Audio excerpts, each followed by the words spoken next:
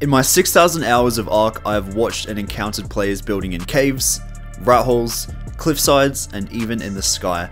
But rarely do you ever see people build within the ocean, especially on PvP servers. And that's exactly what I intend to do today. Throughout this series, I must only build on the back of an underwater platform saddle and do my best to survive the elements of the ocean and the PvP community.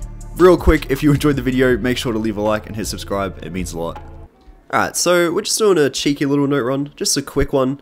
Basically, I need to get as high of a level as possible so we can go out and tame a Plesiosaur, and then we can use that platform saddle to start building our base. Obviously, as I explained in the intro, I can't really build anywhere else but the Plesiosaur, but, you know, I need to place some stuff down so we can actually go and tame it, like a smithy and stuff. So I'm going to be a little bit loose on that rule. But yeah, a couple of quick things I just wanted to talk about just in the intro while I'm doing the note run. The first is that basically I can't thank you guys enough for the support on the channel lately. We hit 40,000 subscribers the other day, and that's honestly just incredible to me. I can't thank you guys enough, so yeah, just absolute massive thanks. Really appreciate it. It's always been my dream to try and hit 100,000 subscribers. Any help towards that would be absolutely amazing, and yeah, I'm so grateful that, you know, you guys take the time out of your day to watch my videos. Another quick thing that I just wanted to mention is that I have been a little bit ill these past few days, and my voice is not 100% yet, but hopefully it's not too annoying to listen to. I've definitely been getting a lot better, so yeah, I kind of just decided this morning I was going to hop on and yeah, start out this new series idea. I've got plans to be playing in a tribe soon on a different server wipe, but oh.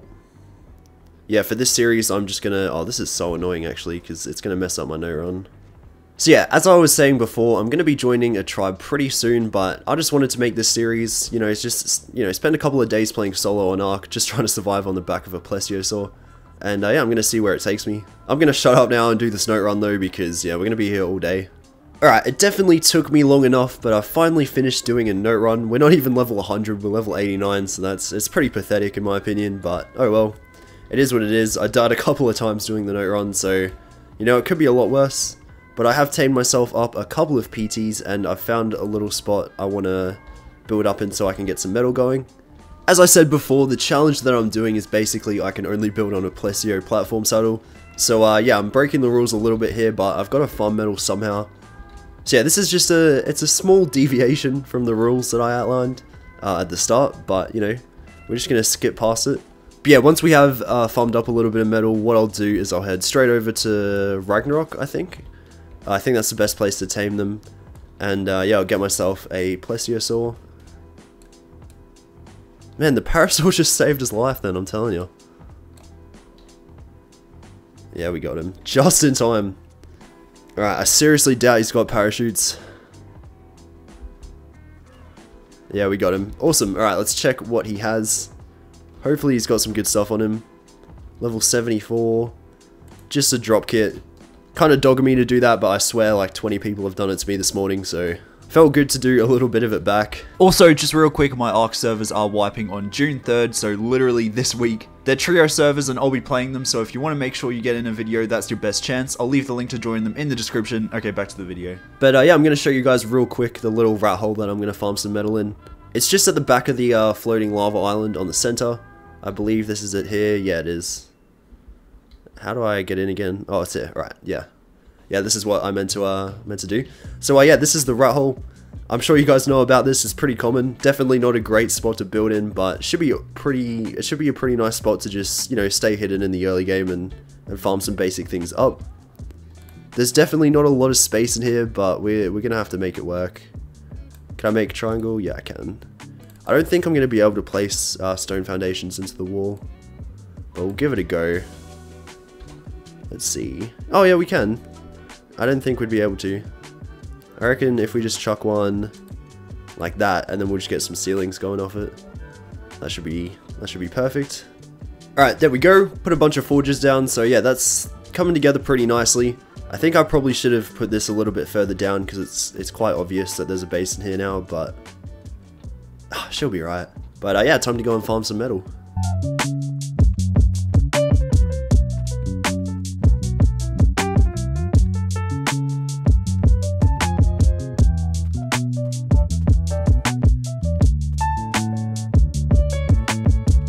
Alright, we've got the metal going, and I just crafted up a smithy. I actually think I have everything I need to make a fabricator as well, so I'll put that down in just a second. But yeah, where am I gonna put the smithy? Maybe if I chuck the I reckon if I put the fabricator just around here. Yeah, yeah, that'll work. Don't really know why I'm taking it so seriously, but I'm quite big on interior design. Right, what am I missing for a fabricator? Is it just metal? I'm pretty sure it would be, because we've got the crystal, got the oil, got the cementing paste, got the spark powder, so yeah. Alright, we should have enough metal for a fabricator. Fingers crossed. Yeah, we do, awesome. I actually just had a thought, I probably don't need to put the fabricator down in this little starter base. Like, we're literally just doing it for the saddle, and I'm pretty sure we can make the saddle in the smithy. Yeah, we can. So I don't really need to place this fabricator here, I can just place it on the platform saddle once we get that going. So yeah, nice, I guess I'll just quickly go and upload this, and then what I'll do is I'll head straight over to whatever map's the easiest one to tame Plesiosaurs, and I'll go and tame one. Never tamed one before ever, so this is definitely going to be quite interesting. Might have to do a little bit of research.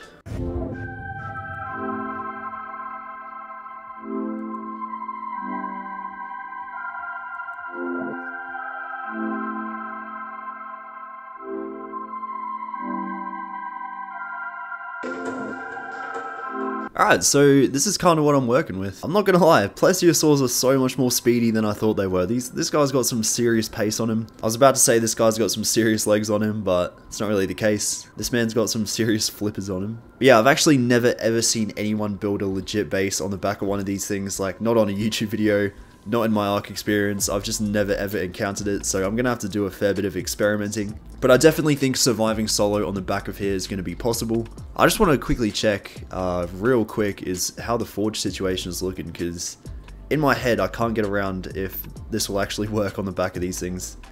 And if they don't, that's kind of an issue. But let's do a little bit of testing. So, looks like we can light the fire, because it's technically not underwater, but I wonder if I bring the Plesio under, if it's going to turn off. That would make logical sense, wouldn't it? Let's have a look. It kind of looks like it's still going. Okay, I see. So it did in fact turn off after a few seconds. Alright, so it kind of looks like the forge stays on for a good 30 seconds or so. So it looks like I can just, you know, dip my head underwater and stuff when I'm traveling, and the forge should stay on. But that's a little bit weird. But yeah, that's really going to make doing metal runs a little bit of a pain. I mean, what's the point of me even doing a metal run? Like, I can't put turrets on the back of this thing. You'll probably remember that I farmed a bunch of metal on center. Unfortunately, that map in this cluster is getting like 255 at the moment, so it's getting DDoSed. Can't really go over there and get that metal out at the moment, which sucks. So yeah, I'm just gonna have to farm a little bit of metal over here. And yeah, I'm probably gonna farm up a kit, and then I'm gonna go over and look for some raids. Maybe on Extinction, I don't know yet. Kinda digging my new home though. Alright, just really quick, I know I said I was just about to start scouting, and I am. I'm seconds away from going and doing that. I just wanted to show you guys the base that I've got going. It's a pretty interesting design in my opinion. There's actually a lot more space on the back of Plesiosaur platform saddles than I expected. So we have got a fair amount of stuff going on at the top here. But yeah, it's nothing too special at all. I just wanted to quickly show you guys before we got into some raids. Really is coming along quite well though, in my opinion. I am liking it quite a bit. But yeah, we've got one detonator, and we can make, I believe, 10 C4, so that should hopefully be enough for now. I believe we can also make a shotgun, so I think I'm going to make one of those. And then any leftover gunpowder that we have, I'll just turn into ammo. Also, another thing that I wanted to show you guys real quick is that I actually found a little cave to store this guy just while I'm offline or off the server. I feel like it's not a very good idea to just leave it in the open water in case another creature comes and kills it. Because it's not like a raft or anything. Like a megalodon could come and just destroy my base. And yeah, I really don't feel like getting PvE'd. Unfortunately though, when I bring it underwater, all of this stuff is going to turn off, but it's not the end of the world. But yeah, if I take my base underwater here, as you can see, there's actually a little cave just down here. It's kind of like a cave, it's kind of like an underwater cove.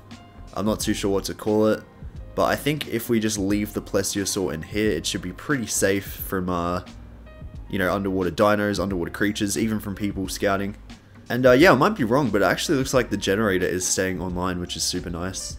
The forges have unfortunately turned off though. But yeah, I'm just going to leave this guy here for now, and what I'm going to do is go and scout some bases. So I'll cut back if I can find anything. It's been about 2 minutes since I stopped recording, and I've actually found a base I can potentially raid. The guys online, I actually just saw him run into this base. which is why I started recording, so we'll see what we can do here. Because it's kind of the first day, we sort of are raiding for profit, but, you know, getting into some PvP would obviously be quite nice. Alright, it's just a 1c4 type of thing, so I'm just going to put it there and see what we can get from this. Oh, we actually got the guy as well, that's awesome. That's definitely what we were hoping for. We'll wait for this dust to clear and we'll see what he's got. Hopefully he's got some metal for us. Oh, there are a couple of people in here. Alright, nothing. Nothing. Smithy is locked, unfortunately. Refining forges. Actually a little bit of metal, which is super nice. That's definitely what we were hoping for. I'm just gonna go into this, get into the smithy with the sword. Oh, we've got a bag. Ooh! This is actually kind of profitable. We got a bunch of ammo here, which is super nice. I think you can just get this from a drop, but we got 178 metal as well. Some charcoal. That Arthropleura saddle is actually kind of nice as well, because making those is always a pain. I actually want to check this underwater cave real quick as well. Okay, I have found another base that I actually want to blow into, and yeah, I know what you guys are thinking, why am I only raiding stone bases? I mean, it is episode 1, so we do have to start small, especially because I don't really have much. And as you can see, when I'm jumping on the PT, there seems to be a couple of bodies in there, so I am quite curious to know what they've got. And you know, we've got like 9c4 left, so we can hit a bunch more bases after this as well. Alright, thankfully we actually managed to destroy all the structures inside with that C4, so we don't have to break anything manually. But yeah, just gonna quickly... Actually, you know what? I can't be bothered waiting for the dust to clear. Let's just have a look. Hide armor. Not a good start. I think I definitely wasted a C4 here. Okay, we actually got a pistol, which is kind of nice. Yeah, don't really need any of this. Did they have any metal, is what I want to know. Not really. They didn't even have these forges turned on. Yeah, this one was turned on. Alright, I definitely need to find a bigger base to raid, but I've kind of found something a little bit sneaky just in the cliff here, which I'm kind of curious about. I really do want to check this one out, because it looks like it's got a fabricator in there. It doesn't look like there's a body though, so it might be an empty base that someone's moved on from. I kind of have to check it out though. What I want to try and do is like throw the C4 in there. Did I manage to do that? I did! Okay, awesome. So hopefully I shouldn't get too damaged sitting back here. Yeah, awesome. I don't think we actually managed to blow up the fabricator or anything, but hopefully we got some stuff. Let's have a look. Yeah, no body at all. Looks like the smithy was empty. Looks like a couple... Yeah, looks like the space is empty. Super disappointing. I need to find something good. I know it's coming. I can feel it. One of these bases is going to have something. Alright, so I have found a base that I actually want to try and raid. It's right here. As you can see, they've got some wyverns though, so this might be a little bit more tricky. I'm going to have to go as fast as humanly possible. Oh man, what's happening to the C4? No! Alright, one C4 there. Did we get the bed? Did we get the bed? That's what I want to know. Yeah, we did. Awesome, awesome, awesome. Okay. I think we should be all good to loot this now. I wasn't recording when I picked that guy initially, but yeah, these guys, as you can see, have got a couple of wyverns, so it was a little bit more of a risky raid. I really apologize if you cannot see much, by the way. I am like Gamma 5 at the moment, so I'm not too sure why it's so dark. Let's check the smithy. They actually had a fabricator, 600 metal. That's an amazing find. Not gonna lie, this early on in the game, that is super helpful. I guess this kind of, it might be worth maybe getting into some of these. Should I just place a C4? I'm really tempted to just place a C4. Oh my god, that is actually so much profit, Jesus. That much charcoal is crazy. Alright, we're taking all of this. We'll dump it back at the base a little bit later. But yeah, I'm actually super happy with that raid.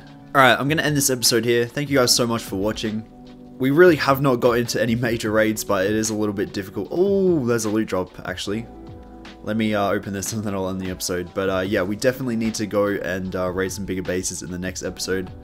So that's definitely on the... Oh wow, that's absolutely pointless. Yeah, we definitely need to go and raid some bigger bases in the next episode. This episode was kind of just me getting situated.